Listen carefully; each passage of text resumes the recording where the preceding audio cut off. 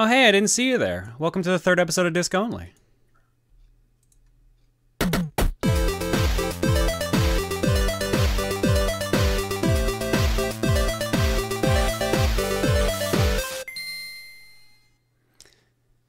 Welcome one and all to Disc Only, the show where everything's made up, but the points matter so much. I'm the keyboard clicker Proton John, and I actually got my line right for once. I'm Tom Fox, and we can't talk about south of the border anymore. I'm Stephen and Jerod, and it's every month I'm just trying to remember to go after Tom. And I'm the 8-bit drummer, and I'm addicted to Cookie Clicker. Hooray! Before we get into it, you might have noticed we got some new alerts actually going off on the top there. We made some special disc only alerts thanks to the wonderful Philip Draco. Any support you guys offer during the podcast actually goes to help cover Dan's costs for putting up with the four of us. That's it. That's what it is. It's Dan's penance, really. Or dance to Dan, really. Dan either way. has to sit here in silence until we call upon him. Dan is only allowed to say one word the entire podcast, so we have to pay him so he can actually be okay with this. There you go. That's part of his contract. Legit, though, he does so much to be able to make this just said happen. Thank you to me. That's 2 words. Crap. Oh, he didn't say them out loud. It was just written out in the Discord. Now he's getting a pay cut. He said shit. That's one word. Oh, that's acceptable. He'll come in here and say his one word at some point, and then we'll figure out where to go from there. Maybe it'll be a discussion, a topic discussion. Who knows? No one knows. We literally don't know what we're doing. We have there's no structure. There is no structure to this show at all. There's no structure at all. I've been addicted to Dungeons and Dragons, but not like actually playing, just researching everything I need to know for when I inevitably want to Dungeon Master at some point. So what you're saying is you love reading. You're addicted to reading. Yes, I'm addicted to reading. God, books are great. I've been down that exact road before. I have been before we ever started playing. I was just glued to all of the information and trying to take it all in. It's so fascinating. Like when you got that itch, you just reading all that stuff is like, man, there's so much to this. I've only played one D&D campaign, and that was the one with Massey, Emil, Erica, Adrian, Jules, and oh god, I had never played it before, period, and I had no idea what the frick I was doing, but it was one of the most fun experiences I've had in a long time. Jules is a god tier DM. Anytime Emil is in your game, you are always in for a ride. Which Wheel of Fortune did guess to use this time? And every single one of his names is a wrong answer he got in Wheel of Fortune.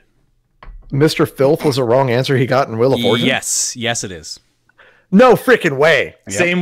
Same with Feast of Key from Coliseum 2 years ago. No way. Yeah, they've all been bad Wheel of Fortune guesses. Was it Calibre Cuff was the first character he had? Calibre. Calibre. Yeah, Calibre.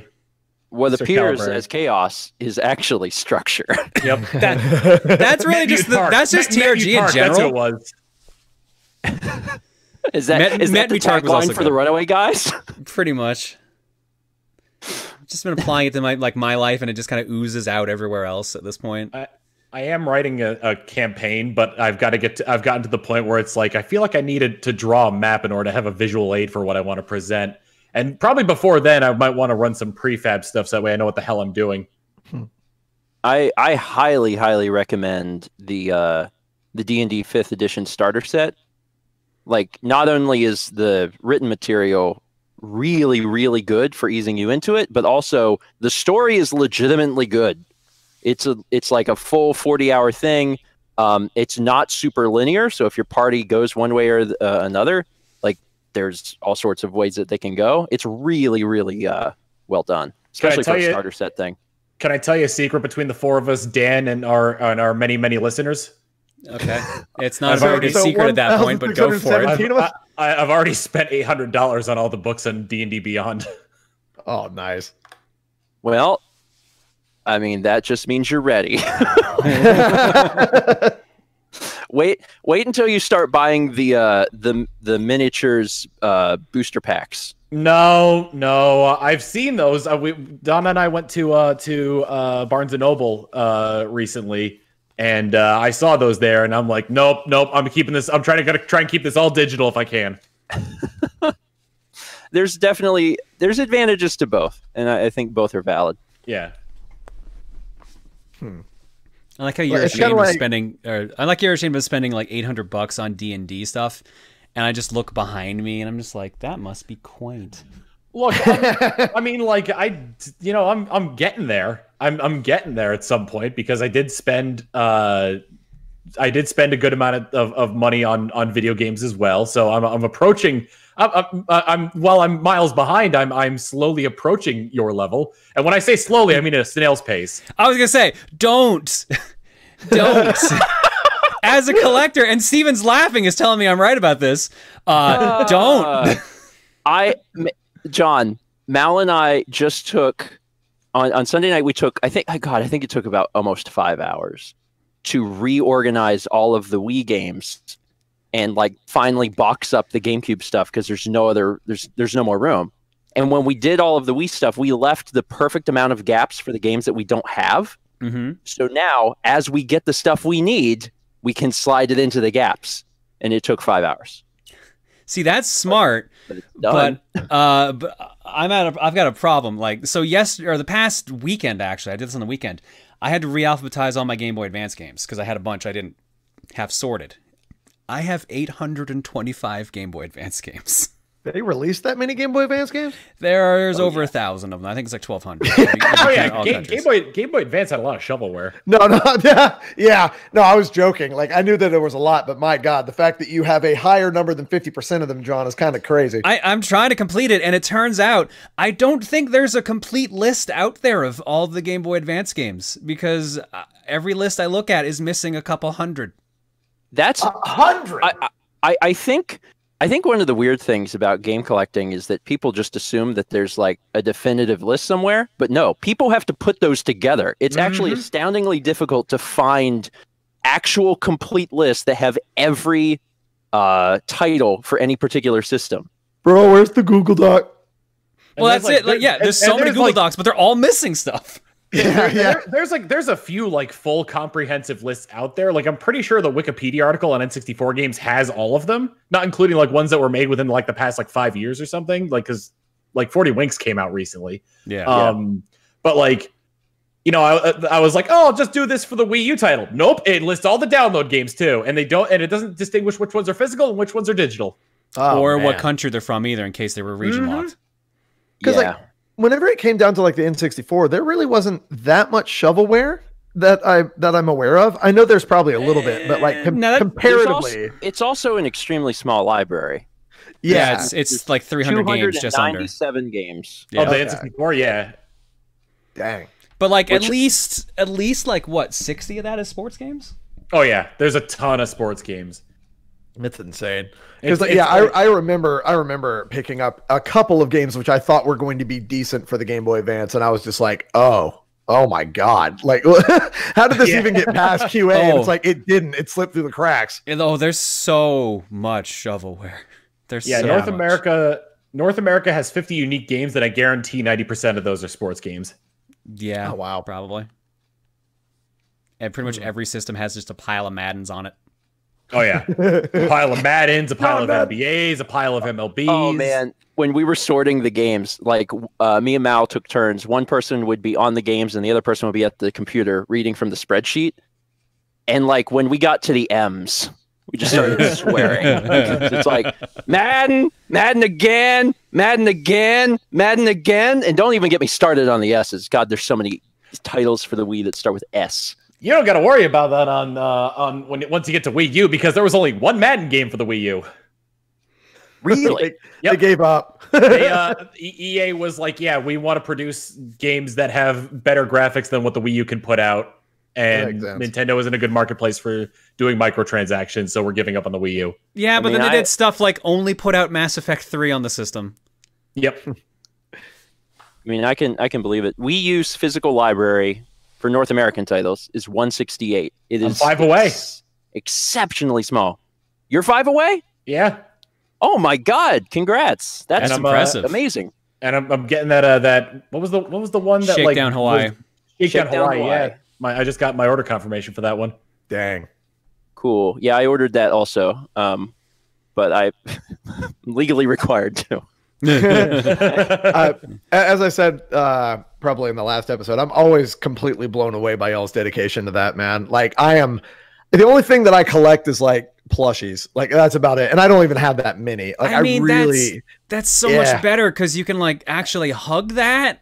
like don't hug a pile of video games. Child. Wait, you don't hug your Nintendo 64, John? Like, come on, man. No, I could hug a bookshelf, but then it would fall on me.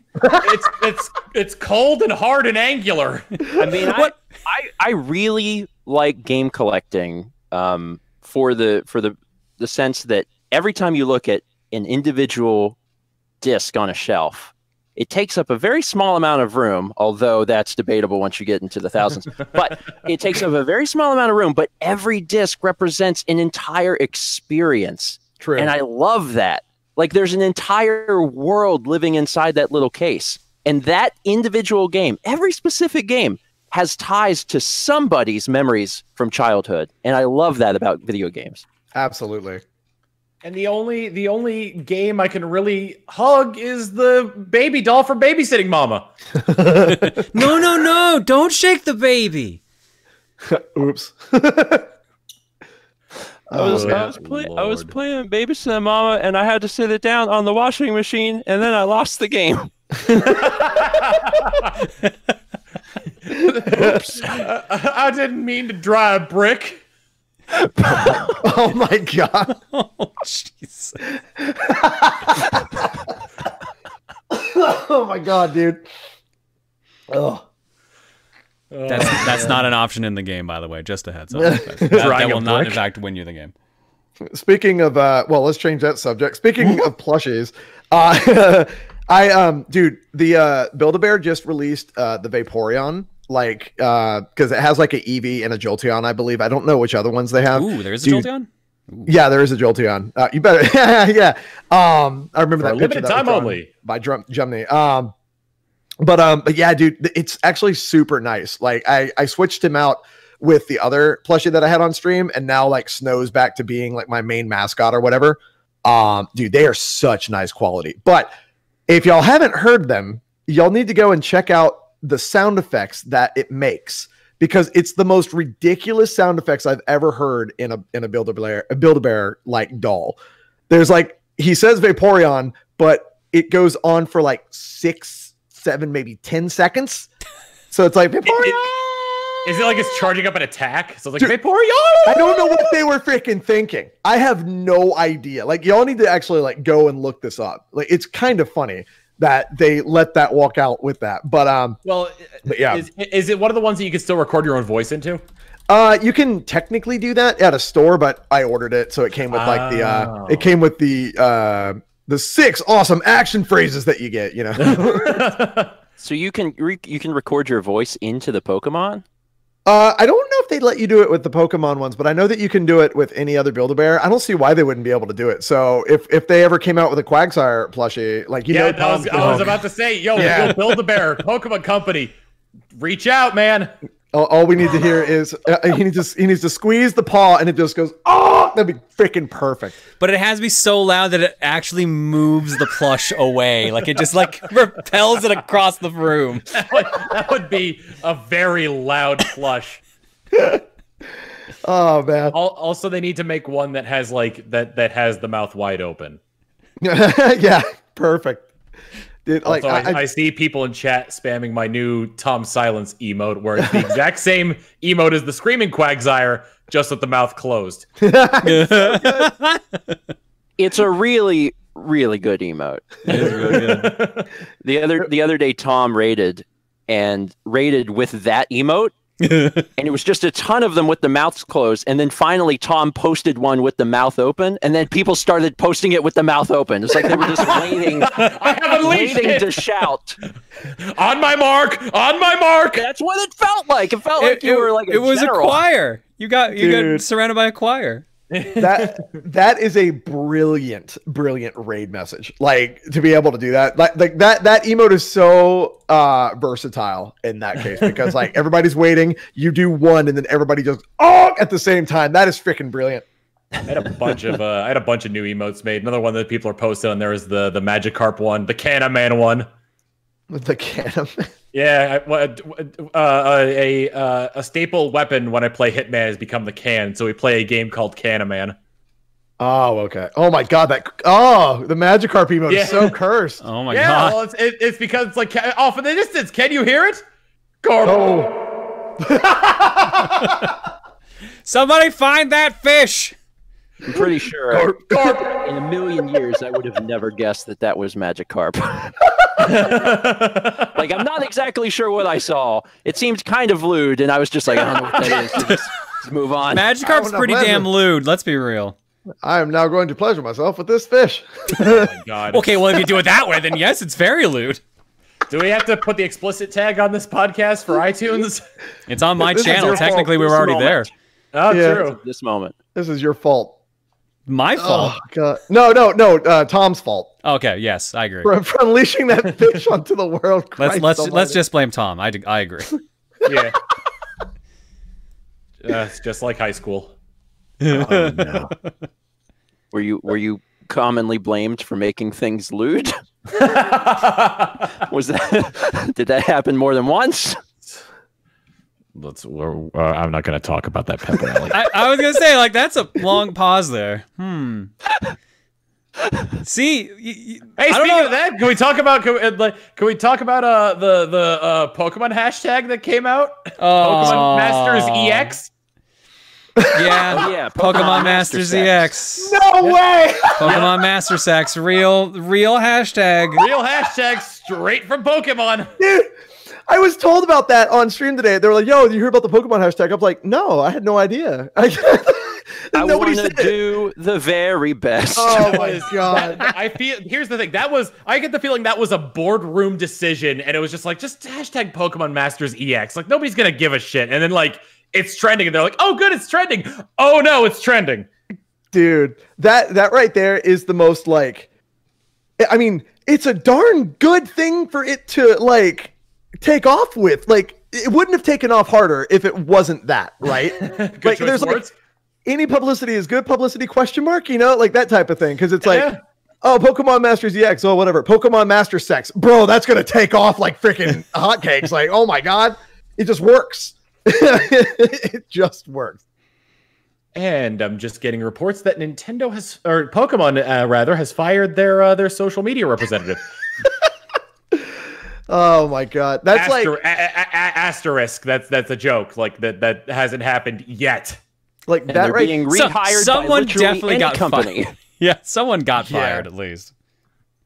That right there is like the hashtag. The chat just reminded me of it. The Wiggler Wednesday mishap from a while ago. Where they missed the L. That it was like, whoa, Toad's been having too much fun or something like that. Whoa, like how they came back to it. That crap was so funny to me because it's like it's such a wholesome mistake, right? Like nobody meant to do that, but you know somebody probably lost their job over that, dude. It's so bad. Oh man. Proofreading. Yes. Yep. Proofreading. It is a hard job to apparently pay people for. I have made so many grammar and spelling mistakes. I skip over words when I type. Like I just get ahead in what I'm trying to say, and I'll just like completely skip over words. So I'll post a tweet, and it's like, favorite game, do good, and it's like, oh no. Bro, I don't even want to talk about spelling mistakes. That has become my freaking brand recently, and I hate it. Actually, I love it. But for example, the tweet that I put out today while I was on cast, we had a poll: who's a bigger meme lord, me or Jules? Jules won by 1 vote. It was 50-50. I saw that tweet. Yeah. Oh, you saw it, did you? Because for one thing, I didn't actually tag Jules in it. Secondly, I used the wrong form of 1. It's just like how bad? You used the wrong form of 1 immediately before the other form of 1. I know that. I know that, Tom. Thank you very much for reminding me of my. Oh no, I'm saying it for the audience's sake, who might not have seen the tweet. Or didn't hear him 3 seconds earlier.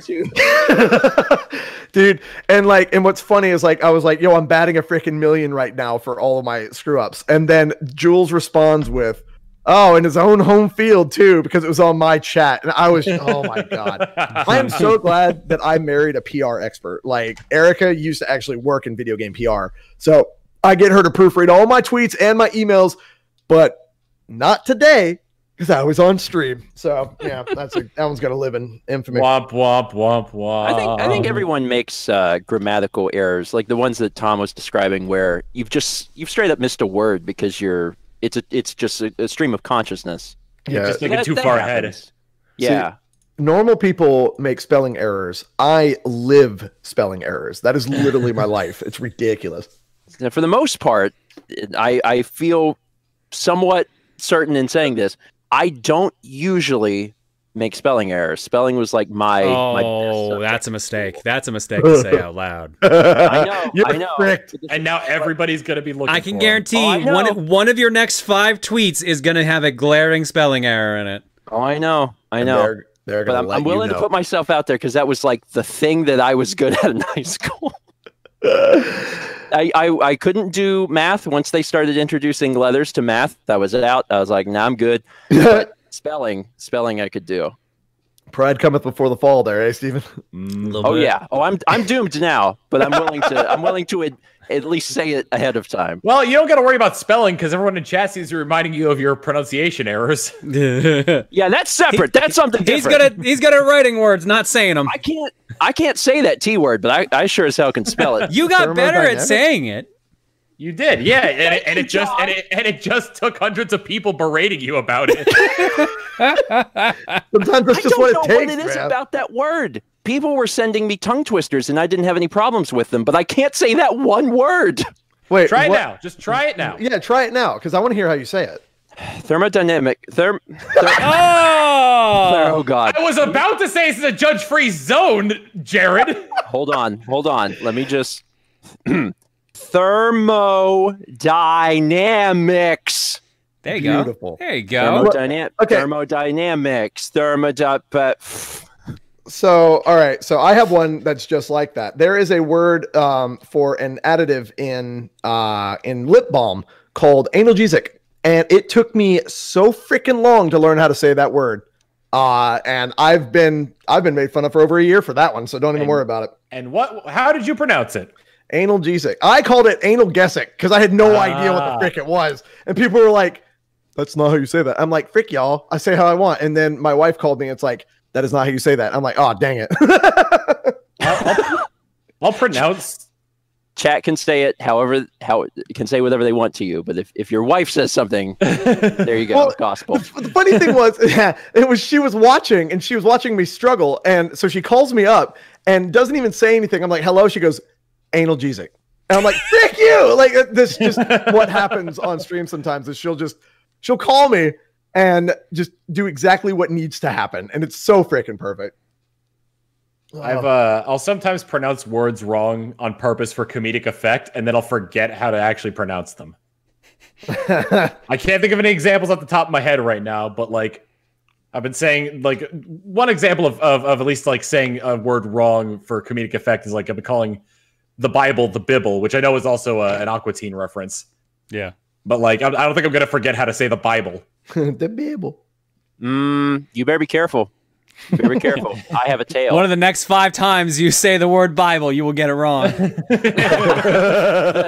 Is this a chain email? This podcast is just one bad chain email. Now you know the truth. When I was in high school, I jokingly started calling sausage sausage, and it was a joke. I was like, "Ha, sausage," and I kept doing it, and then eventually, that's what I said for the word sausage, and it culminated in me ordering a sausage, egg, and cheese biscuit, and the person being like, "I'm sorry," and then me like breaking down and being like, "Oh my God, no! I've become what I hate." You've become a man with a Chicago accent, apparently. Give me some of that sausage. Polish sausage. Dude, I have a really funny story about that type of thing too. Your brain assimilates these things in such a weird way at times. Like even just hearing stuff. I used to have an alert on my channel. If y'all have ever watched Tom and Jerry from a while ago, the Uncle Pecos singing Crambone, like like that. I love that. So he has a stutter, and he's like Crambone like that, right? After having that as an alert for about 6 months, or even less than that, maybe 3 months, I started stuttering. Developed a stutter. I developed a freaking stutter, Tom, and it was horrible. And I'm like, I got to change this alert.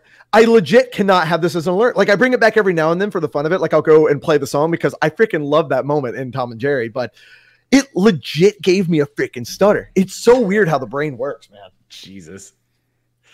Donna just reminded me that while we're like cutesy talking to Ridley, we often mispronounce chicken as chimkin. Chimkin, yes. I like that. I had a lady at the youth group that I went to used to call a refrigerator a Frigidaire, and I loved that. That was great because she was like straight up upper southern, like South Carolinian. So like she had like that hardcore accent. It was freaking hilarious to me. Like watermelon, wash your hands, like all that stuff, man. It was great. Yeah, I've heard Frigidaire also, but I mean, I'm also South Carolinian, so I guess it's apparently it's a brand of kitchen appliance. It's a brand. Yeah, it is. It's like calling like a bandage a Band-Aid. But it didn't matter. Calling a tissue a Kleenex. Yep. Yeah. Hey, companies sponsor. Give us money. Today's episode brought to you by Xerox. Insert brand name here, just all of them. Xerox? Xerox. Or Xerox. Sorry, I was like, wait, what the frick is Xerox? I heard Xerox too. I'm like, what is that? Is that like okay? Well, people are going to hear plenty clear in the audio podcast because we record these separately. Yeah. That's why I'm going to ask Dan to actually just corrupt your audio and just play it backwards. I said rare. Yeah. Oh my goodness, man. I said Nice. That's one of my favorite gags is like acting like you're saying something backwards. Yeah. Like whenever you screw up something, like, yo, how you doing today? That's good. I'm good.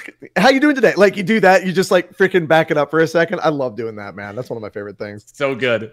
One of my favorite things I've started doing lately is anytime I get in a conversation with someone on Discord, I'll just like sometime like that. That is rude as frick. That is mean. Why would you do this? It actually happened last night on stream, I think it was too. There's just I kept doing that and they're just like, I think Discord's cutting out. I'm like, no, I'm doing that on purpose. I mean, that seems like a good way to get out of a meeting. Yeah. You start doing that and now. Oh my god! I would like to apply a volume warning to something that I do to my to like especially my viewers on Twitch whenever things are going a little bit too smoothly, where occasionally just in the middle of speed. Oh my god! That used to be so much louder. I'll just apply that effect, and people think that their computers have crashed. Dude, my buddy Scoot used to do that. Oh my god, he used to use it in like music covers too. It was really funny. This is like a live action version of the weird stuff that happens in Eternal Darkness. Absolutely, man. Oh, sorry guys, the podcast corrupted. Someone keeps turning the contrast and volume down on the podcast. Dude, what? I hate it when someone lowers the contrast of my podcasts. I mean, that's the thing with Eternal Darkness. Like, it's all CRT effects. It's like, oh no, the tint. The background is blue now. Really, if you're listening on iPhone, on a modern console. Good lord! If you're listening like, if you're on ahead, iPhone, yeah, I'm sorry. If you're like on iPhone, it's like, yo, you're starting to do the update for like an Apple update instead while you're listening to the podcast. Yeah, like it's just all those types of different things. Man, any any game that would implement like things like that would end up being dated eventually. Like Eternal Darkness just wouldn't work on like a normal TV nowadays. No, it wouldn't. Metal Gear Solid does the same thing too. It changes channels during one of the boss fights. Oh, dude, imagine like a remake of Eternal Darkness, but like with like upgraded everything. Just freaking imagine that for a minute. Oh, they tried to do that. They tried to. Oh, they did? Oh, yeah. I didn't know that. They tried to kickstart it. It didn't make enough money because the company lost a lot of money in a lawsuit to Epic.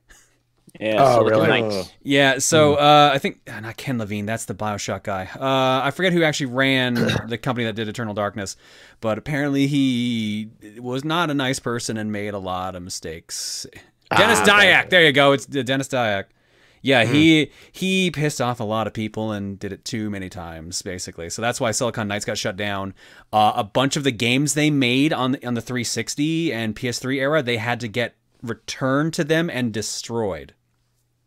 Oh wow! What? Wow. No, that's like no, Dan. This is not an allegedly. This is actually like this is a lawsuit that has actually happened, and these games are destroyed. It's like public knowledge or whatever, I think. Yeah, because I was working at a video game store at the time when this happened. I actually had to mail back all the copies of 2 Human, X-Men, Destiny, and I think there might have been a third game in there, but those were the 2 I remember for sure that we had to send back. We legally could not sell anymore, and they had to be destroyed. But you can still find them in pretty much any like retro game shop for like $5 because they're not expensive because they sold a fair amount before that all happened. Jesus, that's nutty. That's why there was never a 2 Human 2. That's why it's sort of hard to have found 2 Human 1 after a while. Stuff like that. Huh. Daggone. The more you know.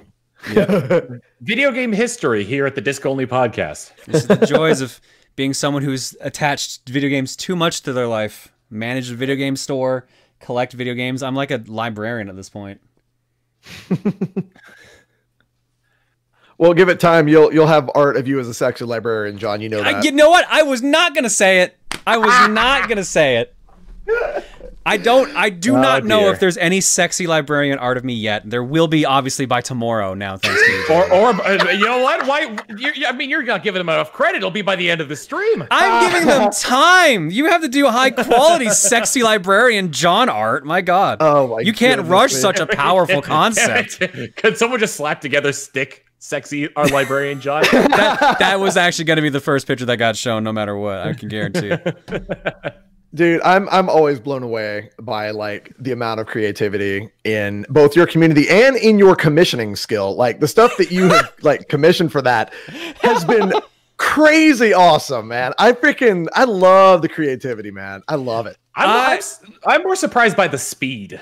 The speed? I mean, it depends. Each artist has their own speed for how they do things. Yeah, but sometimes like they'll get them out so quickly. Like it's insane. I love it. Like some of the artists in the community, I'll just be like, how long did it take you to do that? It's like, oh no, this is just like a sketch. And it doesn't look like a sketch. It looks completed. It's like full line work and everything. It's like, yeah, this is just a regular sketch. Like, what are you talking about? Like I remember like in the, I think it was in the span of like Throne Controllers, like Jumney started and finished a drawing, like a full drawing. Well, yeah, no, because we were like the last contestant for Throne Controllers PAX West came up. It was our buddy Mr. Scoot. And in the middle of it, he literally asked for people to draw me as a sexy cat girl. And then we do a meet and greet afterwards, and Jumney, a regular artist for our community, was there, and they were like, here, I drew this because of Scoot. And then one of my mods too, Smash Tunes, also like, here, I also did this. So like a bunch of people just started showing me like cat girl John pictures, and it's like, guys, like you can relax. Where'd you even get paper and a pen from? Why were you carrying those around? Like, we're artists. Which by the way, like, and also, even though Mr. Scoot was the last contestant, he was up there for like a very long time, and I think he said it fairly early on. But even so, that was still a very short amount of time between the last contestant and that meet and greet. Yeah, I want you to know, John, that I had things drawn of me of like my community. My community has given me different like personas and stuff like that, which is adorable. Like I have like a bunny one, and I have a wolf one or whatever. But before I ended up like guesting on your stream for the first time, I had never had somebody draw me as a woman, nor a woman Vaporeon with. Yeah, like it's like never before. You can say it. It's big tits. It's big tits. You can say big mahonga donkaroos. Like it's like freaking. I've never had that happen before. Donkaroos. You heard me, Steven. But like it's just so funny to me, and like, God, the creativity, dude. Like it's so crazy. I just don't even understand like how people like. I've taken up sketching and stuff myself. I'm trying to learn. What is it called? It's confidence in your strokes, and I'll tell you what, man, all my stuff looks like chicken scratch. It's insane, but like I'm always blown away by that, man. I love it. But yeah, first time ever was on your stream, so thank you for that. I think I actually just found that picture too. I was going to go find the picture that Jumney drew from PAX because they put it up on Twitter, but then since you were talking about this is the picture in question that Jerod is talking about. Let me see which one it is. So there you go. I think that is the first one. Yeah, that's the first one. Yeah, that was the first one, and I was like, "Frick it!" Now you have to get that Jolteon plushie. You know you have to. Like, absolutely. Years ago, a fan did make me like a Jolteon plush. It's on my one of my bookshelves here somewhere. It's got like a Waluigi hat on, and I think it's got a little scarf too. It was super cute. Yeah. Oh man, I freaking love it, dude. And it's so fun. It's just such a fun thing. Like some people are like, "Oh my God, that's so weird. That's so different." I'm just like, man, that's freaking awesome. Are you kidding me? It's just cool. I think I opened up the forbidden program that makes me go through second puberty. Second puberty. No. Second puberty happened when we had like the girl Pokemon pictures up, so we know how would trigger that now for Tom. Oh my God! I have to stop recording in order to fix this. So I'll start it up in a second, and we'll do an NSYNC. Here, so what we can do is we can all just lower our voice to his voice, and nobody will know. Then you just turn the pitch up like this, and it's great. here's the problem, and it's gonna get worse by the second. While it's recording, it slows down the recording. Oh no! Yeah, so it's gonna get desynced the longer I do this. So I gotta back out now and fix this. So I'll be right back. Tom is literally falling into a black hole, literally right now. I think the fun thing is right before we started, Tom showed up, and the first thing he said was "second puberty," and we were like, "No, you good." But then I was like, man, I want to do a bumper of that. I want to do a bumper of Tom busting into rooms and going, second puberty in a deep voice. I think that'd be worthwhile. Second puberty? Oh, God. I like how his second puberty is him getting deeper and deeper, and ours apparently is just turning into Pokemon girls. So we've all come full circle on this. Oh, man. I also like how we're already than the other. I like we're already writing bumpers for Coliseum 4. Like we're There's holding so many ideas, and also you know that it's a reflection of the fact that we're all sad that we couldn't get together this year. That's true. We had so many ideas written down, and we never got to work on any of these. Yeah. Here, I found it. This was the cat girl picture that Jumney drew in just sitting in the audience of throwing controllers at like the very end of the show. It looks like a Shantae one too. Yeah, it's like Shantae. So, yeah, but this is a cleaner line version. Like this was the one that they did before. And then good Lord, man! Insane. I will say this is definitely not how I saw like my online persona ever turning out at this point. Dude, okay, so funny story. I follow a lot of artists on Twitter, and sometimes like your stuff will get brought up in those artist circles, and they're like, "Wait, Proton John, like that Proton John? Like what the frick?" You know, like they're freaking out because they're like, "Wait, move faster, Pokey Proton John?" They're like, "Yeah," and it's like a picture of you. Like, dude, that one of you with the dragon, that freaking made me laugh so hard, man. Oh my God. The Hydra John picture was the funniest thing because everyone's reaction to it was just like, what the fuck is this? And then everyone who watches the streams on the regular is like, yeah, no, this seems pretty normal, actually. Oh, man, that crap was so funny to me. I'm just like, oh, man, because like, whenever it's somebody who doesn't come to this community and is not a part of like the whole TRG Coliseum group, and it's like an outside like artist area, they're just like, what? Proton John? Like they lose their minds over it, and I love that so much. John, I have a question. Yeah. When do you have like a general timeline of when the boobs happened? Oh yeah. Which timeline? Which timeline? Because there's 3 technically. Why are there 3 boob timelines, John? How am I now? Because my life is that complicated, Stephen, and you sound good. Okay, good. Cool. Hey, you're just back in time for John to explain the first of 3 boob timelines. I had my headphones plugged in, so we're good. Is this going to be like a regular segment between John moving and John's boob timelines? We're going to have like his history of Proton John. I wonder if there's a correlation. Let's find out. I mean, we can't talk about south of the border anymore, so this is a better segue for sure. This is the pop culture thing we're gonna do now. My random art drawing thing. I can't tell, man. This is not illegal, at least. I mean, like, as far as we know. It's going to be like a Pepe Sylvia situation where we're just in a room with like a bunch of red string connecting everything and saying that there's no John working in this office. Oh man, I love that skit so much, man. Pepe Sylvia. Have y'all seen the video of the guy playing drums along to the Pepe Sylvia skit? Oh, it's so good. Dude, I love that crap, man. I can't keep up with that. Like I've tried on stream and I'm just like, this guy's a freaking madman. I got to look up his name, so I want to give him an actual shout out because he's good. He did another one too for steamed hams. Yes, he did steamed hams. He's done Answer My Eyes Johnson. He's done just random Boomhauer quotes, which is freaking hilarious too. That's incredible. Oh my God, I love it. Is it David Dockery? Yes, David Dockery. Absolutely fantastic YouTuber. You guys go check him out. He's I love his stuff, man. I think it's David Dockery. Yeah. So anyway, back to the boob timelines. Thought I got away from it for a second. All right. So there's 3 timelines for this. There's literally like 3. Each time a different girl version of me was created, and then eventually they just started becoming a regular thing.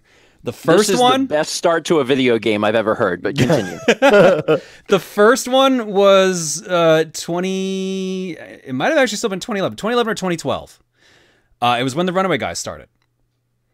So because we were called the Runaway Guys, everyone was like, "Oh, is there going to be another group called the Runaway Girls?" So a bunch of people started gender bending us, so they kept drawing us as girls. And of course, I'm just like, "This is great. I'm going to encourage it," like because I love encouraging people for art. So they kept drawing it more and more. And then my girlfriend at the time and a bunch of our local friends were all like, "Yeah, we're going to draw John as a girl now." And I was like, "What? Why?" Like, "Oh, because everyone else is doing it." So it just became this regular thing. I can see it now. It's across the room here. I have a framed picture of girl me drawn back in like 2011, 2012 that one of my friends drew. And my girlfriend at the time was a manager in a framing shop. So she framed it and hid it behind my university diploma. So I found it in my home office when we were still living together. Oh my God. She was just like, "Go in your office, see what's in there." I'm like, "What is it?" Oh my God. It is girl me sitting just in bra and panties, holding an Xbox 360 controller saying, "Really? Bring it." And yeah, that got known as Electron Gen. So that's the first gender bent timeline. I'm learning so much about you, John. I know. It makes so much sense. This was back when I lived with cosplayers. So like they were everywhere. Like everyone was always working on costumes and stuff like that. So they were also trying to get me to crossplay back then. I was just like, no, I don't. And I pretty much stopped cosplaying around that time anyways. The second timeline is September and October of 2018. Because that was when the Super Crown got introduced into New Super Mario U Deluxe, and Bowsette became a thing. More recent than I thought it would. Yeah, no, there was like a big stretch of just like nothing, and then what? I didn't have boobs for years. I know, it was a tragic story. Then I gained all that weight, and then they came back. It was great. Oh my God. So yeah, everyone was drawing Bowsette back then, and Arizona drew TRG members wearing the crown. So like the princess versions of us, because we were doing Mario Party 7 at that point. I think it was 6 or 7. And of course, me being me, I'm just like, yeah, I'm encouraged. Like, here, what would happen if we put 2 Super Crowns on at once? What would happen if we put on 3, 4, 5, and I kept egging them to add more and more.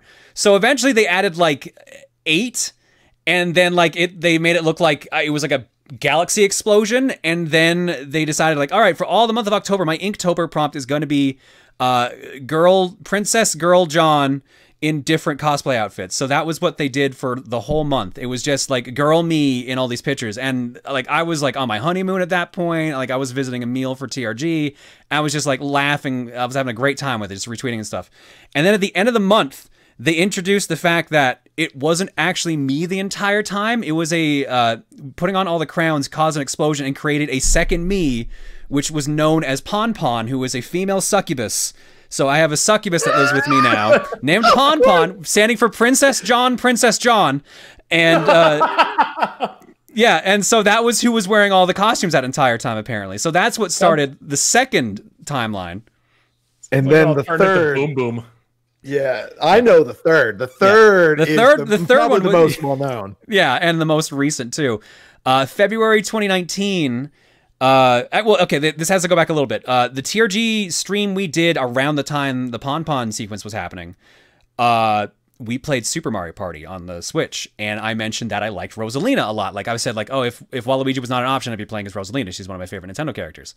So Ari and a bunch of other artists would draw Rosalina pictures every now and then, and I was practicing for a Smash Brothers tournament in February, and I got real salty. So Ari drew a Rosalina picture to try to make me feel better during the stream. And then Jumney, who had drawn maybe 2 pictures for the stream at that point, they had just started doing stream art, drew a picture of me in Rosalina's dress, Reese in Mario's outfit, and she was holding Bagel, and I had like there was like an indentation, so he was like, oh, I have breasts apparently. So jokingly, as a throwaway joke, I was just like, nah man, if I know me, if I was a girl, I'd have bigger boobs than that, because like I'm just like, whatever, it's just a throwaway joke, not a big deal. And Jumney took it as a challenge. Oh yeah. it was taken as a very, very big challenge, and thus the running gag of bigger very much became a thing till it came to a point where she became like her own character, and then I encouraged other artists to just make their own versions of Alt Jons. So there's just a whole alternate universe of Alt Jons now. We have a wiki because it got to that point where there was just too many. Hang on, you made it when you got a wiki. I know, like seriously, the Joniverse wiki. This is a real thing. A bunch of the users here in our art Discord and everything actually run this. It posts all the different alts that get introduced. It does little things for the artists and just like who are the most popular ones, like different versions of Jon, etc. Let me see here. How many Alt Jon articles are there? 452. Jesus. And if I had to guess the ratio, or like the percentage-wise ratio for girl Jons versus guy Jons, this is probably about 85% to 15%. There's about 85 of them.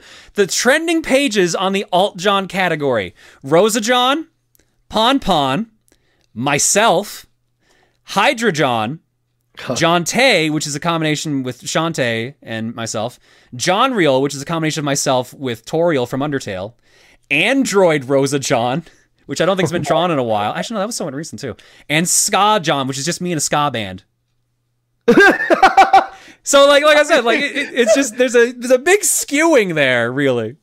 Dude, freaking the internet is awesome. Like, I'd like to welcome anybody who happens to find this podcast on iTunes and is using this as their first introductory episode.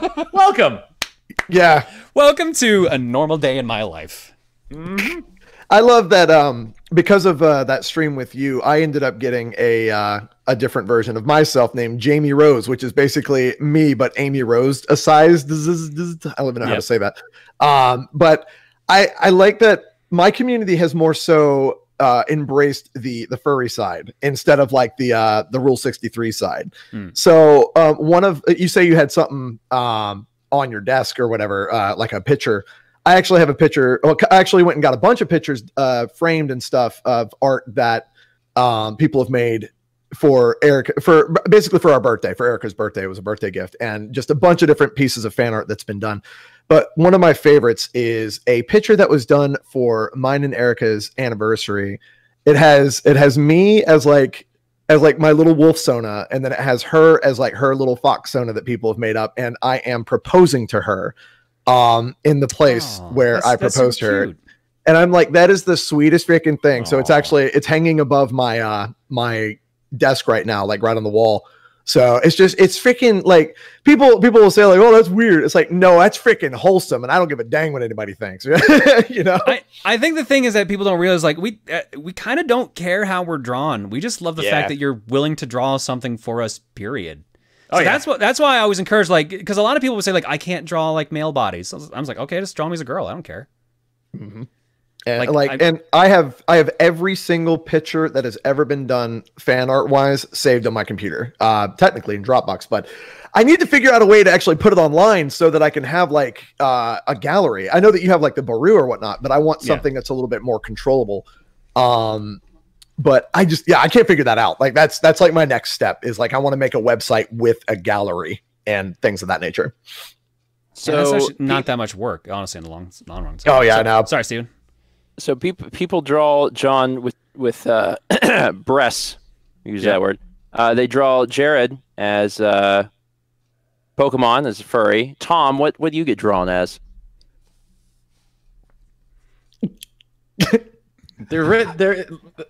There's no focus, I guess. Actually, let me rephrase the question. Tom, what would you like to be drawn as? Here's your chance. Yeah, fucking manifest destiny, dude. This is what you do. I mean, you could have boobs. You could be a Pokemon. You could be a Pokemon with boobs. I'm pretty sure there's the sky's the limit. The sky's the limit here. I mean, Tom, do what you want. Do whatever you want. It'll que sera sera. I'm good with whatever will be. Oh my lord! See, I'm going to propose something. Artists can do with it what with it, whatever they want. What are you proposing exactly? I hope you're speaking for yourself and not for anybody else here. No, I'm proposing it for Tom. I propose Tom gets drawn. This could be an entire little mini series that artists work on for you. Tom gets drawn as various appliances. I really like the idea. Like you know how Banjo becomes the washing machine? Same thing, but it's clearly a Tom Fox washing machine. Then we got the Tom Fox refrigerator. Oh, sorry, Frigidaire. We've also got the Tom Fox microwave. An entire kitchen suite of Tom Fox. I think that would be great. I'd love to see it. Bro, you know you have to draw. Someone has to draw Tom Fox as a lamp. You know it. Dude, it's so good. Oh my god! Looking forward to it. Don't disappoint me, internet. I'm excited. The worst part is the first thing I did was like I loaded up the Alt Jon wiki. I'm like, I know I've been drawn as appliances. Which ones have I done? You know what? Oh my god! Steven, I'm gonna return the favor. Let's draw Steven as houseplants. Oh, I'd love that. We could have Steven Bonsai. We could have Steven Japanese Peace Lily. Steven Ficus. Oh my god, I would love that, and I know for sure Mallory would love that. We could be a little potted plant pair. It'd be wonderful. Jared, I think we made it like bandits on this one. Then draw Malice pottery to hold the plants that Steven beat. Well, I don't know. If I'm the plant, she's the pottery. That seems a little lewd, but separate plants, possibly. Yeah, absolutely. John, as you said, yeah, we got the better end of this deal for sure. I think so. Thank you, artists, for enabling us to be this stupid. Good lord. Oh, man. Oh, my God. I want to see a Steven cactus. That's what I want to see. I like how it's going to turn into... We've devolved. We've devolved. We went from... human alternatives, animal alternatives, plant alternatives, appliance alternatives. Yeah, we got human, animal, mineral. We hit the whole gambit. Oh man, 20 constellations are next. I like Jared's idea. Let's play 20 questions. Is it an animal, mineral, or vegetable? Mineral. Tom Fox. Oh my god.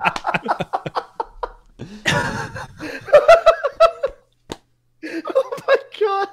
I'm so glad we do this podcast. Oh my god. I wasn't even going to bring up the fan art. I specifically like, all right, I'll be good.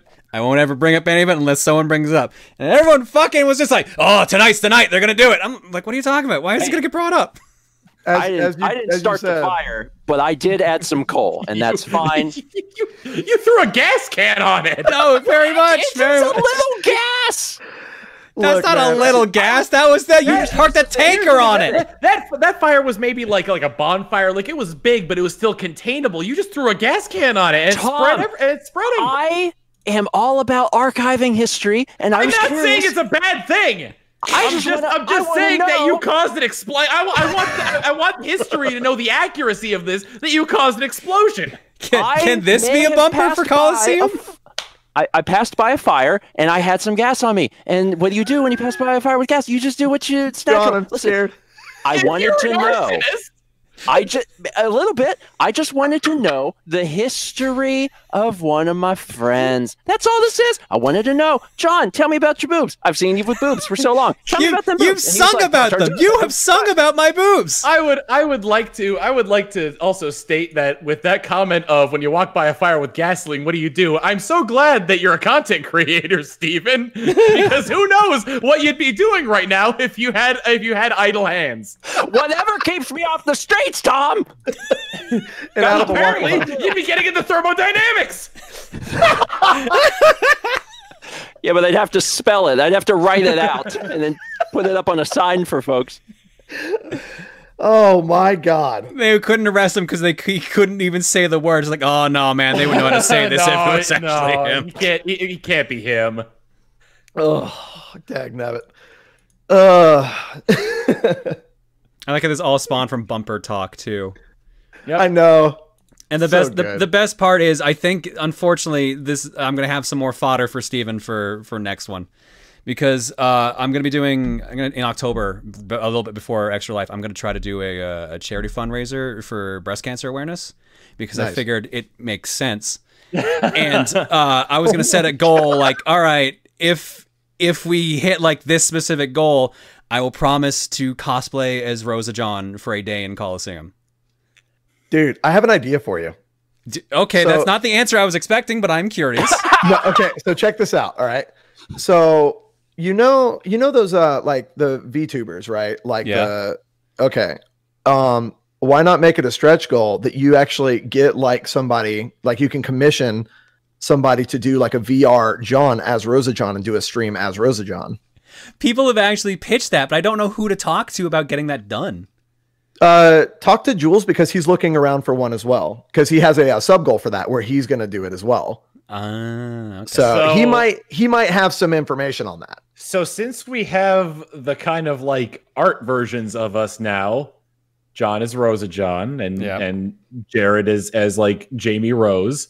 But now we got to do a stream together where Steven's a ficus and I'm a washing machine, as like a VTuber, as a VTuber ficus and a VTuber washing machine. So Steven never says anything, and you just go.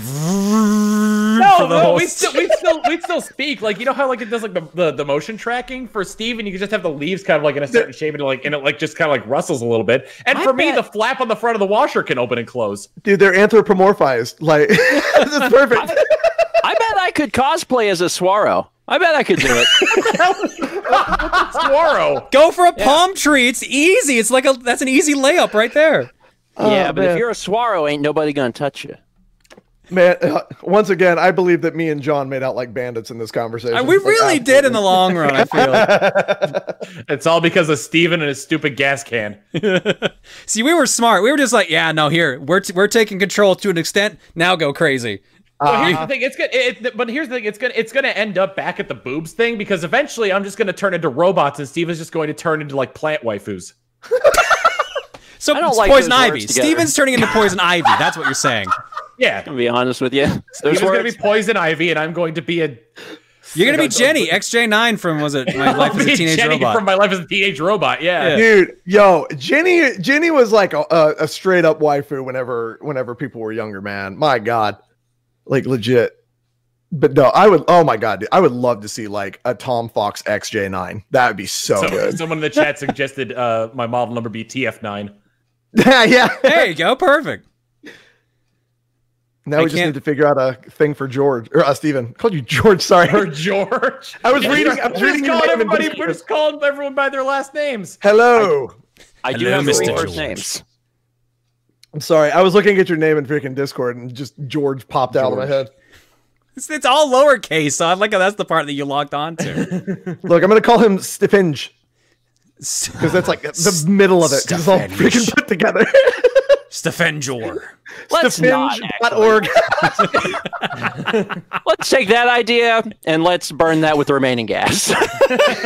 oh no, plant waifu was fine, but no, Stefenge.org. Nope, can't go there. All I'm trying to do is get you a good domain name, Steven. Okay, that's it. That's all I'm trying to do. I have the best domain name because my name ends in .org and I own it. Oh, nice. You do have Stefenge.org. Oh, Stefenge.org. I do, yeah. Oh, did we lose? Dang it. Oh, we lost one of the funnier ones for me. Damn it. Oh, man. We used to have, I think it was like meatsmellers.com used to redirect to the stream. What? Yeah. I don't even remember what in the world even led to that. I think CoCom pitched it, and there's like, yeah, no, like Meat Smellers. It's meatsmellers.com. Links back to Proton John. I think it's gone, unless I spelled it wrong. I think, did we lose Yeet Peach as well? Or was that even us? Yeet Peach. Was that even us? Dan has that what? No, that's Dan's is Yeet Peach, right. CaptainFalconSchool.com redirects to us. I'm boring. I just have the hitmedrummer.com. That's it. And one of my favorite, a user made this webpage. I gotta remember, is it John Owns Too Many Video Games? Yeah, John Owns Too Many Video Games.com. is a site with a bunch of like memes from the stream and also attempting to show me trying to beat all my video games, and it gets, the more you look at it, the sadder it gets, because it's just like, oh, he's only 6,863 away from winning. Someone in the chat reminded me that Chilled Chaos bought the domain tracerisgay.com and it redirects to his YouTube channel. Nice. So many domains. And apparently buttsex.info leads to the Ninja Sex Party YouTube page. Oh, nice. Absolutely. Yeah, that was a good one. I already found art of Tom as a lamp. It took no time at all. And Stephen is a cactus. And Stephen is a cactus. There are so many of Stephen as a cactus, actually. There's one of me as a Roomba. There we go. Here we go. Oh, I like that. This one's from Show Me to the Exit. Not the brightest. Oh my god. Yeah, I love his little goatee. Oh man. We got to be careful. This might just turn into like an art viewing stream. The people in the podcast would be like, "Well, frick," you know? Yeah. Sorry. It's just like, yeah, if you're listening to the audio one, that's what you get for not being here, suckers. Sorry. Oh my god. Please show me the cactus. I need to see. All right, hang on. I'm on it. This one's from Dark Overlord. This is Stephen as a cactus and Tom as a fan. Stephen has his quills also, make the logo for Stephen Vlogs. And also, all the settings on the fan are Now I need to hear Tom like scream into a fan. Scream into a fan. Man. Beautiful. There's also dude, I could be a toaster and just hide in Steven's house and he'd never know. Oh my god. This is turning into a game of prop hunt. I got a bunch of pictures of sexy librarian John, but then Magus and then everything's evolved. No, then someone dropped a Photoshop of Steven on the sexy flower from Conker's Bad Fur Day. Oh my god. Oh no. This is certainly not what I thought tonight would be. No, this is a normal day for me. This is a normal day for me. So I had a feeling this would eventually happen. I just figured we had a couple more episodes before it happened. I'm weighing tonight and me being a plant versus last month where we talked about stabbings in restaurants, and I'm like, which one is the true experience? I feel this is the better experience. But then again, I feel like I got the best case scenario out of this. Sure. I'm in second place for sure. Absolutely. I think we're even on this one, Jerod. I think we're even. I'll be like, yeah. I get to be like a Transformers robot at some point. Like it'll evolve. I swear it. Eventually, you'll be able to take over the world. So we may have chosen poorly. Dude, you've given me all the power here. Freaking Tom and Steven are the Wonder Twins. One of them gets like form of, and the other one gets shape of. Form of dehumidifier. Shape of common house plant. Shape of grass.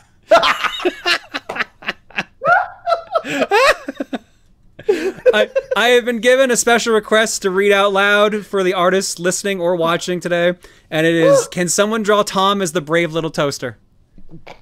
Aw, the brave little Tomster. Oh my god, yes. The brave little Tomster. Tomster. Jesus. I just envision a world in which common kitchen appliances have your glasses, and I love it. Just a giant pair of glasses on a refrigerator, and I'm like, yeah. Is this gonna influence a sequel to the I Took a Few Liberties dream?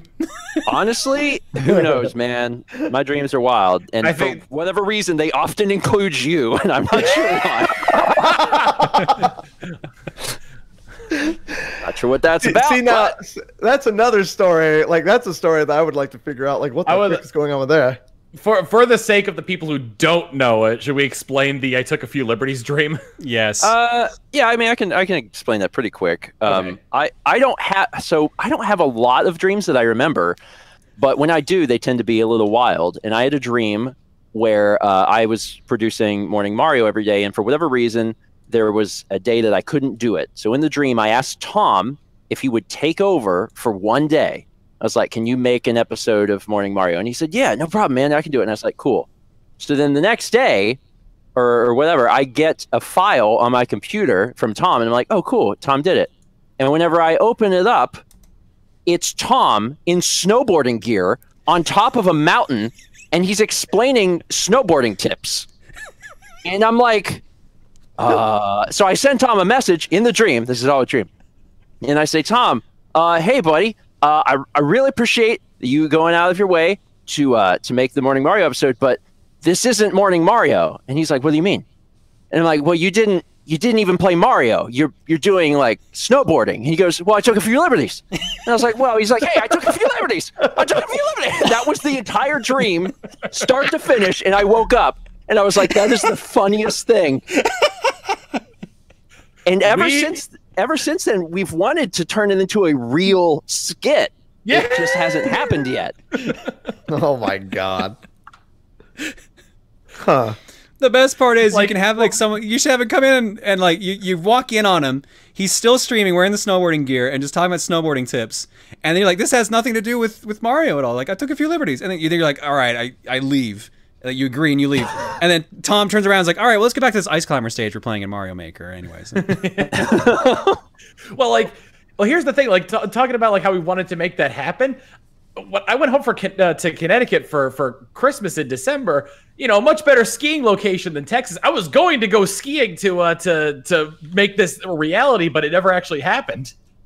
Yeah, and actually, I never told this, but I just recently retold this story not long ago, maybe a week or so ago on stream, and Emil sent me a message, and he was like, we really have to make this happen. Like, I really want this thing to happen. And I was like, I want it to happen too. It's not that I don't. So I took a few liberties. I took a few liberties. I hope at some point we get a chance to do it. Freaking brilliant. Oh my God.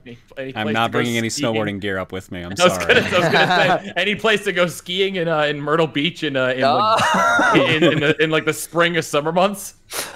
No, nor any other months. We do not have that here. All right, well, we're gonna have to come up film in a remote location, my house. Yep. We'll get you some snowboarding gear. Yeah, I'm cool with that. Me and Eric are jonesing for a trip to Canada again. So, well, once the border opens and once y'all allow us like crazy Americans up there again, you know. Once we consider letting anyone else show up here.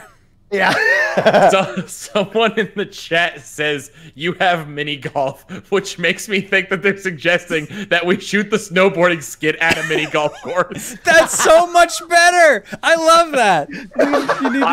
I think truly that would be taking a few liberties. We're taking liberties on the liberties. You're gonna get banned. No, hang on. No, I've had a terrible idea. Okay, so we go to the mini golf course. Tom is still dressed like he's going to snowboard, but he's going to teach how to like get across the green. He's just talking about this like and putting in general. And then you have the few liberties, you walk away, and then he just pulls out of his pocket the little Lego Mario.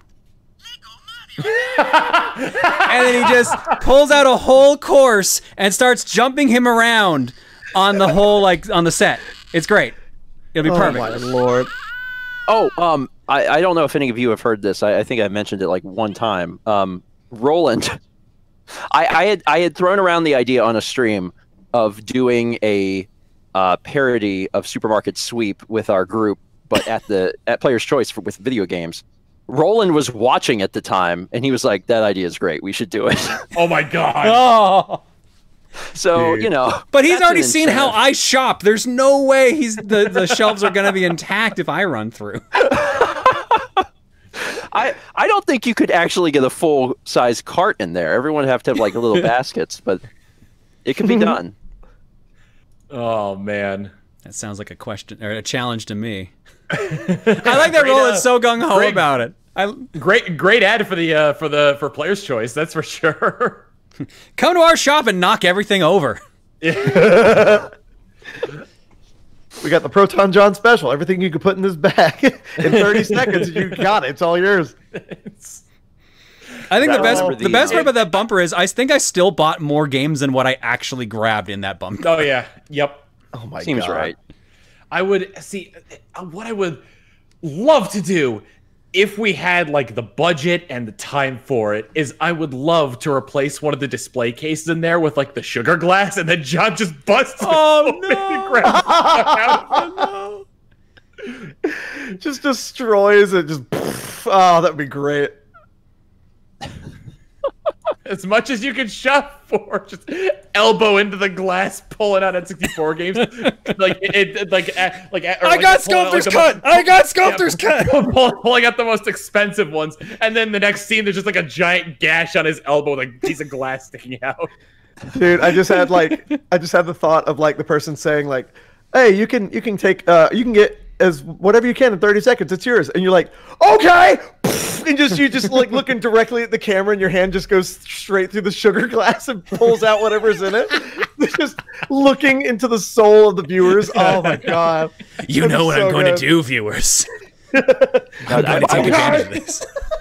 I was always so jealous of when they did like the KB toy run and the Toys R Us toy run, and I saw, because there were kids on there that they wanted video games, so they just went over and they're like, well, all of the Genesis games are mine now. Yeah. And I would watch that and be like, that's what I want to do. How do I do that? Those kids were super smart too. Roland's gonna make our dream come true. I can't wait. Those kids made out like bandits too, man. The ones that went for the video games, because like, God, they were so expensive back in the day too. Like, yeah, like 3 of those would have been like a full cart of toys for kids. I would love it if it's just like one kid who went to like the Super Nintendo section, and they were like, and this is like 1990, like 4 or 5, and they're like fully stocked, and like it'd be really funny to look back at an episode of that now and have him like be scooping like 5 copies of Earthbound into a cart. Oh my God. Oh man. Imagine, dude. Oh man. The worst part is like you guys are talking about how expensive things are, and I'm here in Canada where games were like way more expensive as it was. So it's just like, oh, this is killing me on the inside here. Like, how much was Earthbound for you guys? $80. 150. Oh my God. Wow. Yeah. Final Fantasy 3 was 110, 120. And now you'll know why I don't collect video games. I was actually, like, whenever I was younger, I was really weird. I didn't buy a lot of games. Most of my games were bought for me by my parents, right? Like, they would like see a game that they thought that they were good. And this is where the shovelware came in. They would usually, if like me and my brother were really good, we both had Game Boy Advances, and they would think like, yo, we'll pick you up a game because like you did really good in school for like 2 weeks. I'm like, okay, cool. So sometimes they would pick up stuff like Advance Wars, Super Mario Brothers 3, or like the Super Mario World, or something like Mega Man Battle Network.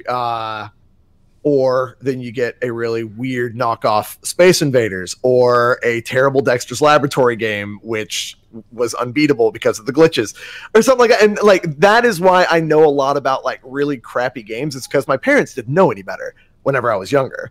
But the ratio was really good though. Like, they usually had a pretty good amount of sense what was going to be fun.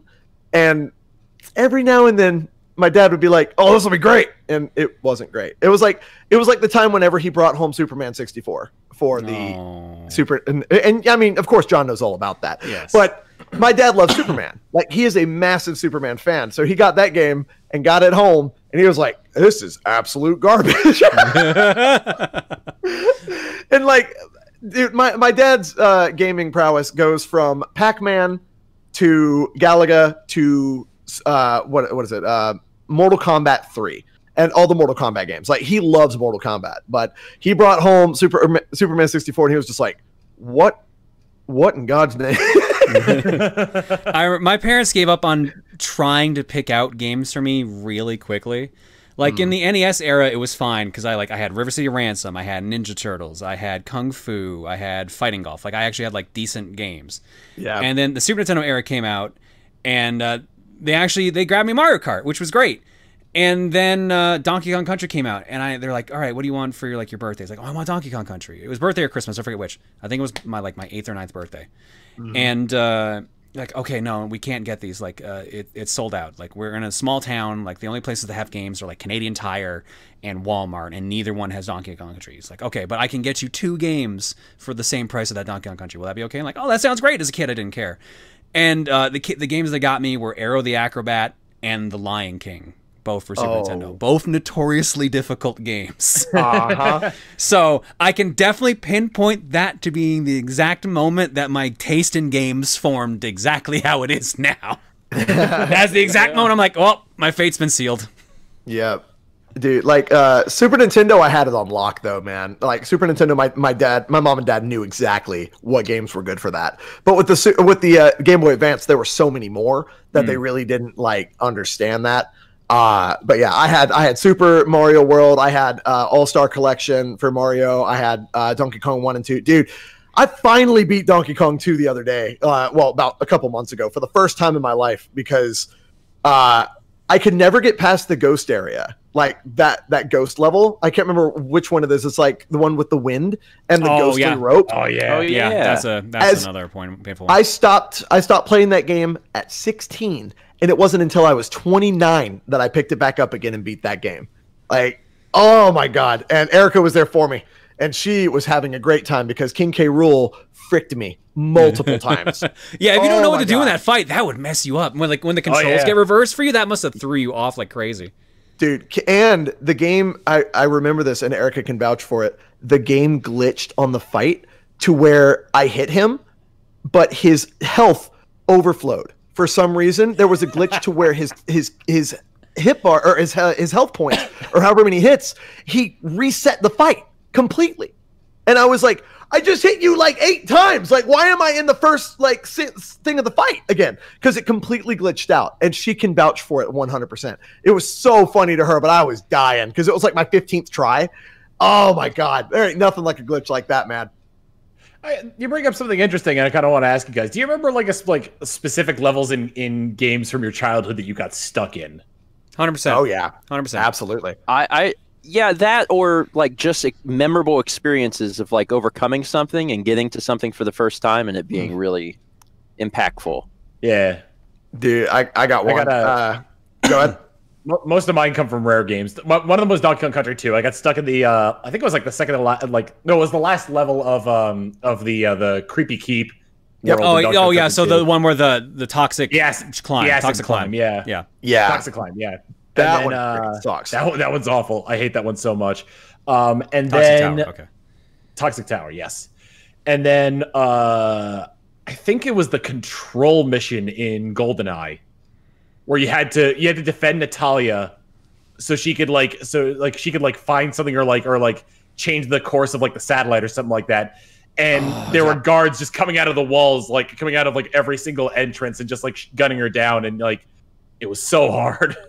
I got stuck in one of the Arctic levels, like the first or second Arctic level in GoldenEye. Because you got lost because those levels are huge. Yeah, and it was so foggy you couldn't see anything. But I think my number one hardest moment in a video game ever was Mario and Luigi Superstar Saga Kakalita Soul Part 2. Or Kakalita Soul. Whenever you're fighting Kakalita Soul, that fight took me probably 150 times to beat because I was under-leveled and I didn't know that whenever I was younger. That you can just like do that.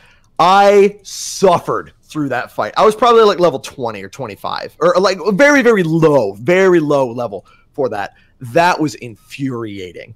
Like, oh my God. Kakalita Soul is like one of the hardest fights I've ever done. Stephen, you take John.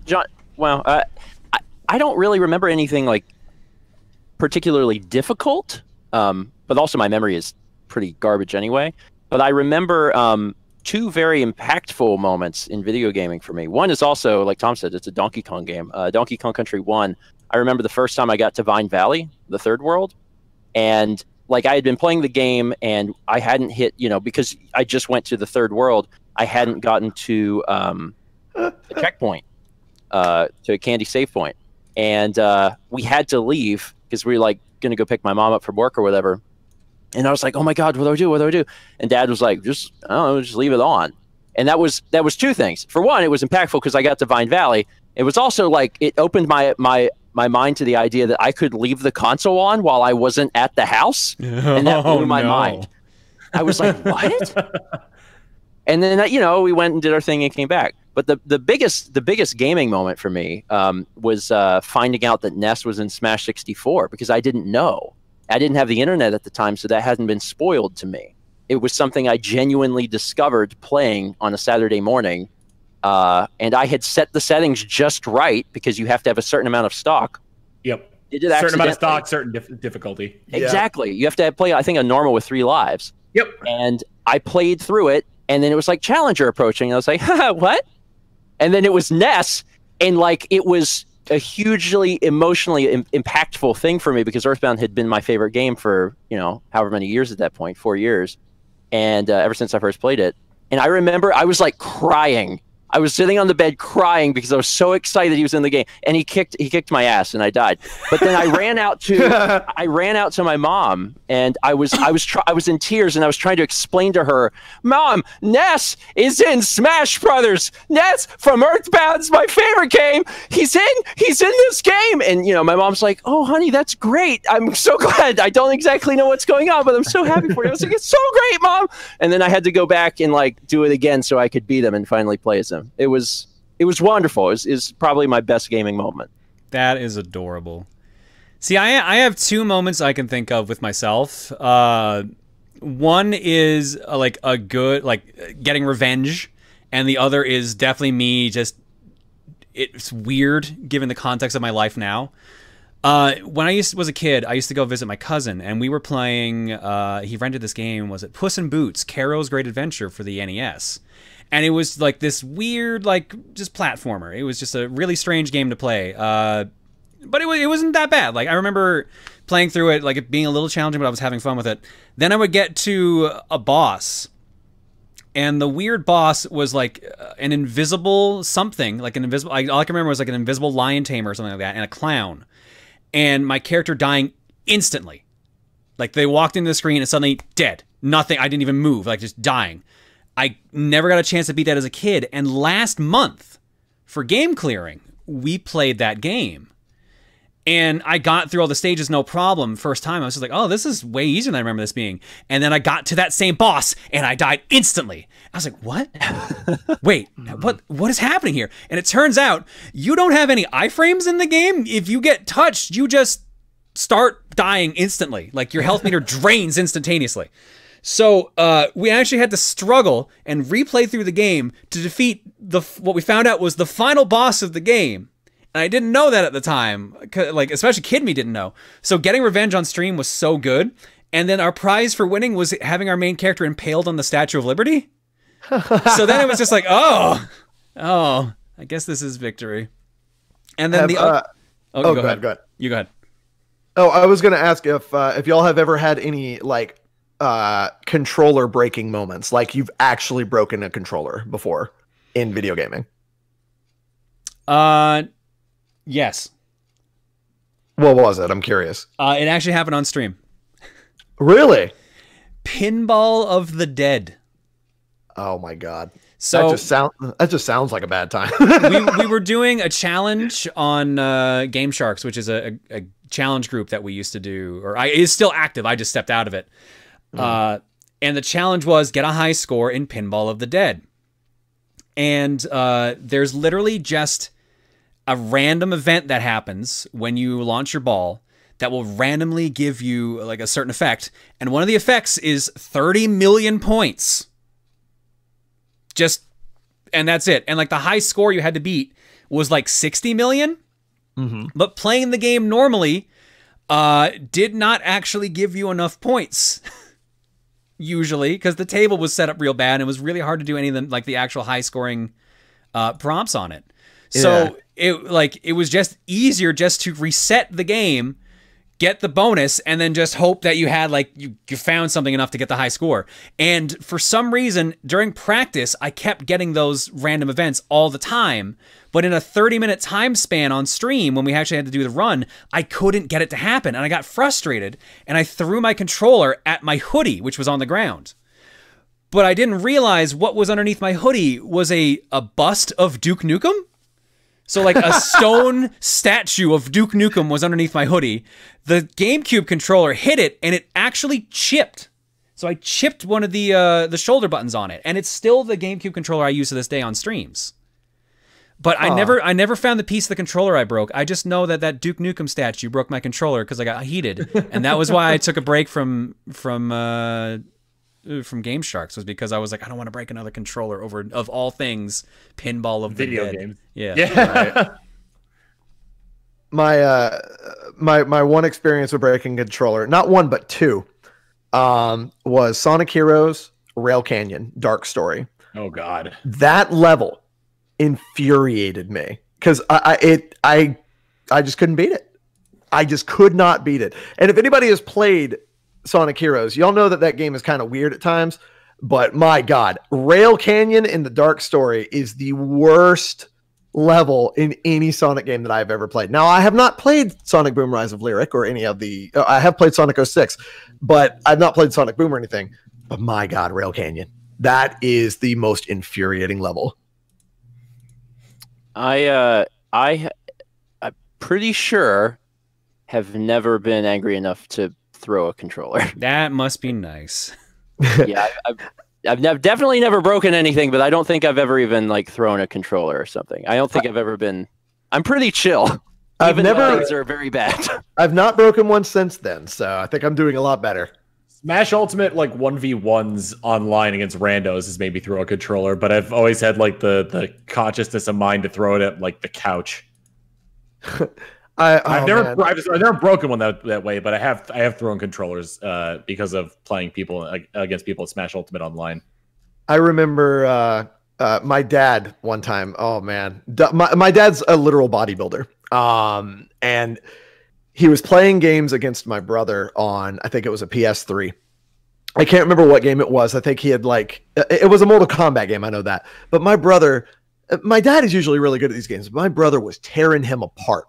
Like I could not even believe it. And I was watching, and my dad was like, he was quiet. So you know that he's angry. And after one of the rounds, he had the PS3 controller in his hand and snapped it in half. I'm talking just like, he was just like, just straight clean break. And I was just like, Duff, that's $60. He's like, I'm going to buy you a new one. Don't even worry about it. He was like, I needed to get that out of my system. I was like, okay, fine. As long as you get me a new one, I don't care. But dude, my dad just snapped that sucker like a twig. It was so crazy to watch. If I wasn't so annoyed, I would have been super impressed. Because controllers aren't cheap, man. But he was just like, I'll buy you a new one. I remember back before the Smash Brothers scene got super huge here in Calgary, there was a guy running locals out of his house. So everyone would just drive to the dude's house and play Melee together. It was like 20 of us in the house. And the dude had an anger issue. Like he always got mad during matches. And during one of his matches, he legitimately threw down his controller into his coffee table, which split the controller in half. Whew. So he just shattered this GameCube controller, and he's just like, fuck, well, I guess I'm out of the tournament, and then just stormed off. And it was his own house, so he just stormed into his bedroom.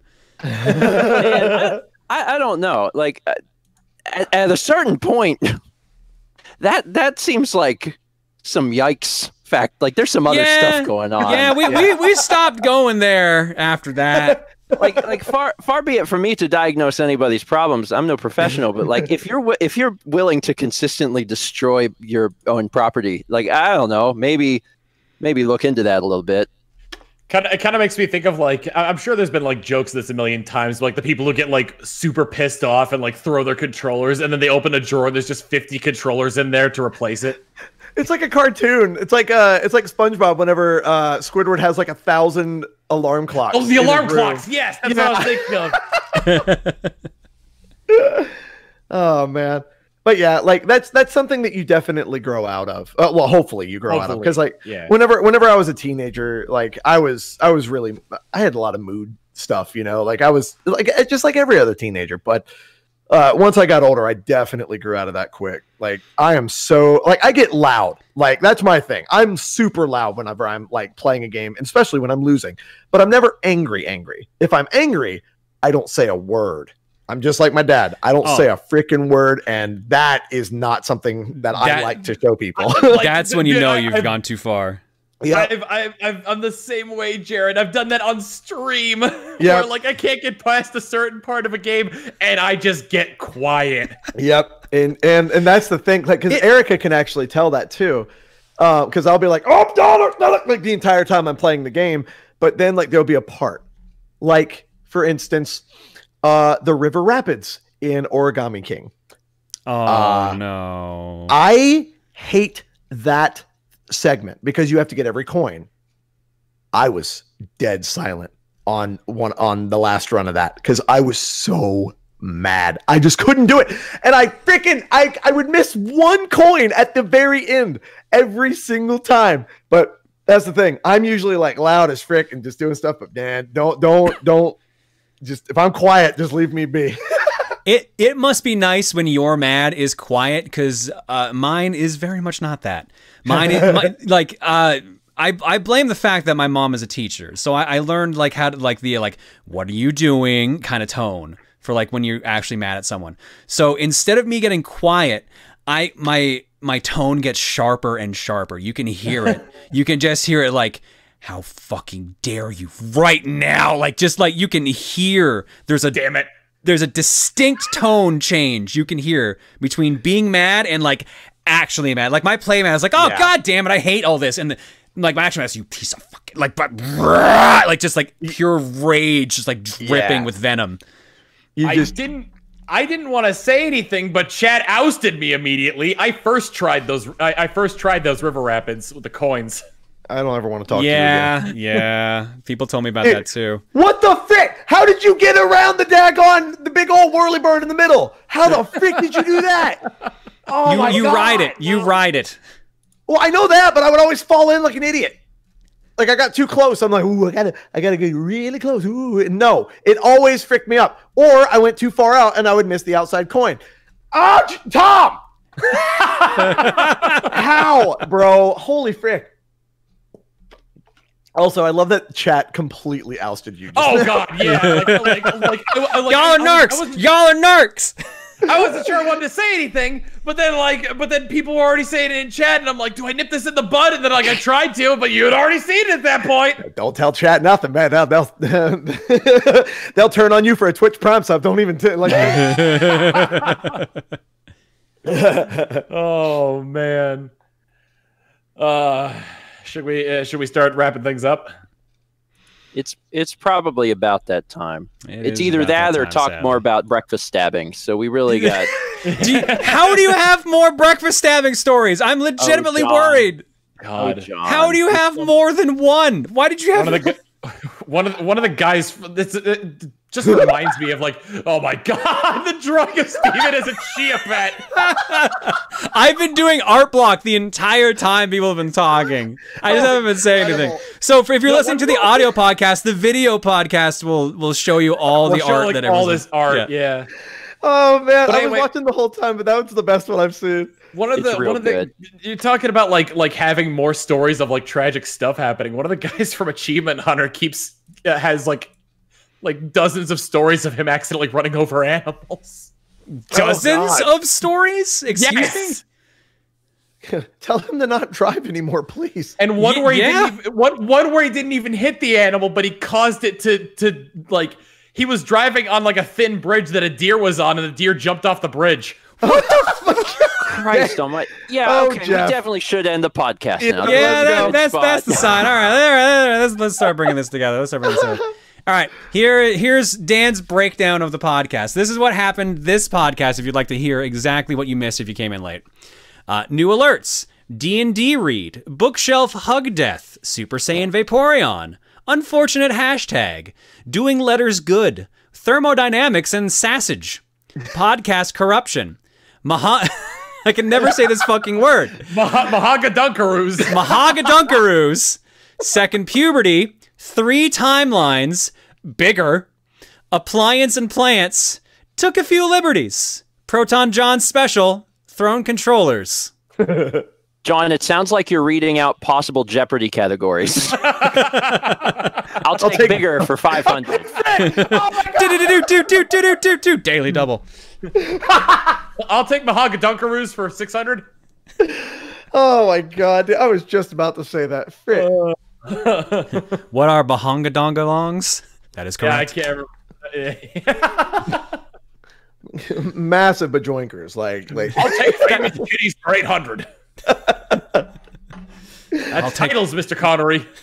The only one I can ever remember was I'll take anal bum cover for 500. Anal bum cover. Yeah. That says an album cover, Mr. Connery. Penis land. All right. Thanks for hanging out, everybody. We do these every month. This is the first Tuesday of every month. We always do these. So the next one will be the 6th of October. If you're listening to this, on like iTunes or Google Play or wherever you get your podcasts, and you want to watch the live show, it's the first Tuesday of every month at 9 p.m. Eastern. Yep. Twitch.tv/ProtonJon. We are also on Apple Podcasts. We are on Spotify, and we're on Stitcher. You can also grab us there in all those places. As always, special thanks to Popski for our theme song, Prism Shard for our logo, Paper Pennies for the beautiful art in our intro, and of course our producer Motion Dan. Who has not used just one word. Yeah, Dan, do you want to use your one word? We're gonna see what everyone's up to afterwards. But Dan, here's your chance to use your one word. Mahagadunkaroos? Mahagadunkaroos. Mahagadunkaroos. It's like a I definitely thought he was going to say mahogany. I was waiting for mahogany. Mahogany? Mahogany would be more concerning, to be honest. That's like a code name for a wood nymph. Is what that is. Mahagadunkaroos. Tom, what do you got coming up this next month? I got Thursday. I'm going to be doing more Persona 5 Royal streams. We're getting pretty close to the end, and I'm having a blast playing it. So stop on by. Whenever there aren't voice acted cutscenes, I fill in the voices. I try to be as accurate as possible, and sometimes I throw a little bit of my own flair in there, like making a politician into Tora from Xenoblade 2, or making one of the teachers, Hank Hill. Also, Boy, Custom Smash is back. A new episode just released on my channel last Saturday. It was Hotfoot Tower, and it included John, Stephen, and Josh. So go check that out. New episodes every Saturday until I run out of ideas, which actually has already happened.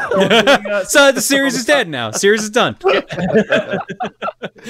So go check that out. YouTube.com/TomFox, Twitch.tv/TomFox, and I post everything on Twitter, Twitter.com/TomFox. Oh my God, Jared. So we're. Oh, you go, Steven. Nope. Remember, Steven. He must always talk. He was always talking. Change it on me. I was doing reverse call order. I was doing reverse call order. Oh my God, what are you doing, John? Who goes now? Is it me or Jared? Go, Steven. Go for it. Jesus Christ, there was only one rule. Anyway. So Mal and I are still doing Breath of the Wild blind every Friday. If you want to tune into that, that's 8 p.m. Eastern on twitch.tv/StephenGeorge. Although I also highly recommend a stream that we just did. It's saved as a highlight where over the course of 10 hours, I took suggestions from Twitch and made an RPG Maker game. Oh, so man. If you got 10 hours, give it a watch. It's funny. And if you want an abridged version, I'm going to have one out on Stephen Plays within just a few days, so you'll be able to just see the game itself, and you'll also be able to play it. It's wild. It's really wild. Seems like a good good background noise that you tune into whenever something like intense happens, or like something funny happens, and you're like, wait, what exactly happened there? It's 10 hours is a long time, but that's good. That's good. Just like sitting around, like doing some work, kind of content right there. It's a wild ride. It certainly is a wild ride. It's called The Secret of the Corral, and yes, it does take place in a golden corral. And that's all you need to know, really. Dude, that sounds amazing. Secret of the Golden Corral? That's so sad, and I hate that story. That's the tagline, yes. Jared, what do you got going on? I thought it was Steven's turn. No, So regular concert, whatever you want to call them, streams Monday, Tuesday, Friday, Saturday. We do the drum stream where I play all suggestions, 4:30 Eastern. Also, we upload a video on YouTube every single day of a different either meme or cover or Megalovania remix, whichever one comes first. And we're actually, I'm getting into speedrunning, but only of meme runs. And I don't know why I've wanted to do this for a while, but I am now. So every now and then on stream, we'll be doing a meme run. Right now, next up is actually a hardcore speed run of Cookie Clicker, where I got to get 1 billion cookies without buying an upgrade. And let me tell you, that's going to be a freaking nightmare. And I'm looking forward to it, which is really weird. I hope you have a spare mouse for that. Oh yeah, no, trust me. Yeah. Well, the thing is, that you don't even have to click that much. It's just to get started. Clicking is the main thing. Like later on, you're getting so many cookies, it doesn't matter. Wait, so you can't even get like clickers or grandmas or anything. It's just no. You can definitely get grandmas and clickers. You can definitely. It's not the multiplier upgrades, which is in the store. Oh, okay. So yeah, like reinforced finger and stuff like that. You can't get those. Exactly. Yeah. If it was click a billion times, I'd be like, yeah, go frick yourself. Like, I ain't doing that.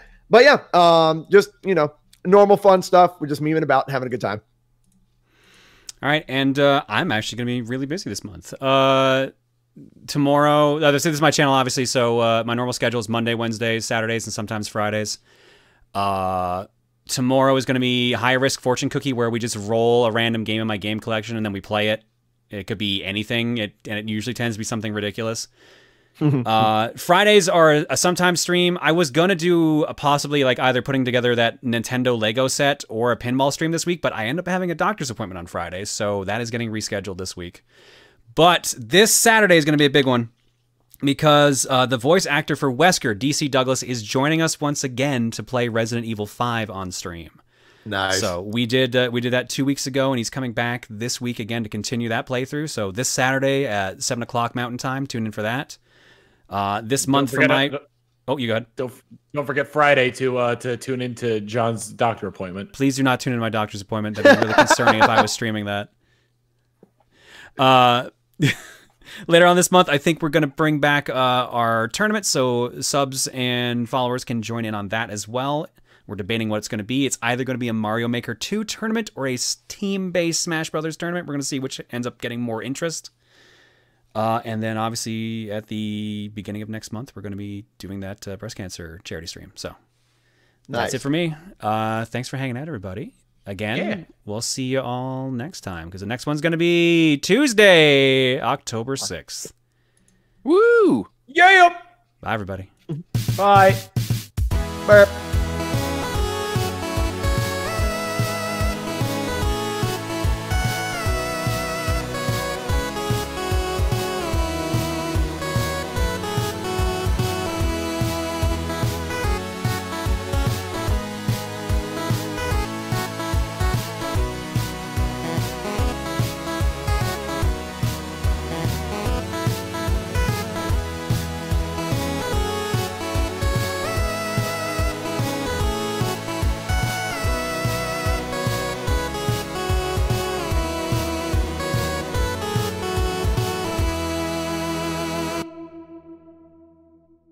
Disappointed!